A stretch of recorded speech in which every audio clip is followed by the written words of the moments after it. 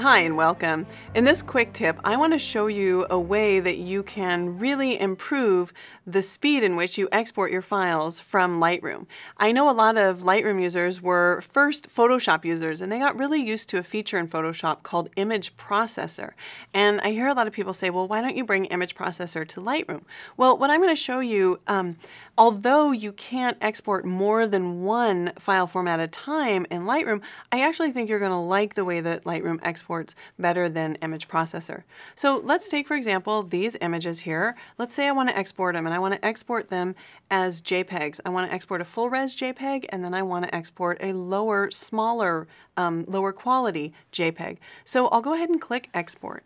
And I would go through all of the export options, for example, where I want to export to, whether or not I want to put it in a subfolder and add it back to the catalog, if I want to rename it, if I want to compress it, and if so, what quality and what image format, and then also resize to fit.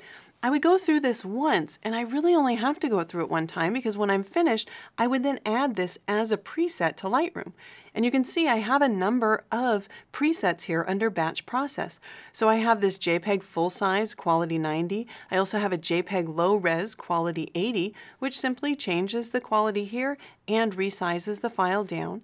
I also have presets if I want to export multiple images to 8-bit in Adobe RGB or 16-bit. I even have presets to export different flavors of DNG. My point here is that you want to go into the export options and set up all the exports and add them as presets. That way, when you're exporting multiple images to multiple file types or even the same file type with different settings, it's as easy as using those presets. Because I'm not even going to use the preset here. I'm going to hit cancel. Because I want to show you that if you simply right mouse click, you can then go down to the export menu and you'll see all of these presets. So even though Image Processor allows you to say save out as JPEG files and PSD files at the same time, the great thing about Lightroom is I can start a batch process, say of JPEG files here, and then I can right mouse click again, go back to export, and then choose my other JPEG option, and then go back again and choose export, and then choose maybe the PSD option. And you can see that I can batch load these so that each one is going to happen sequentially. If I was using Image Processor, I would have to wait for the first set of JPEGs to export before I could start the second set.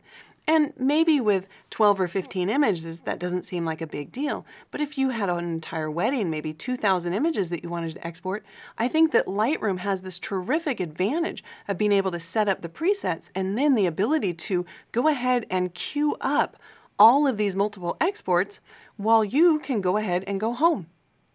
I'm Julieanne. That's my quick tip.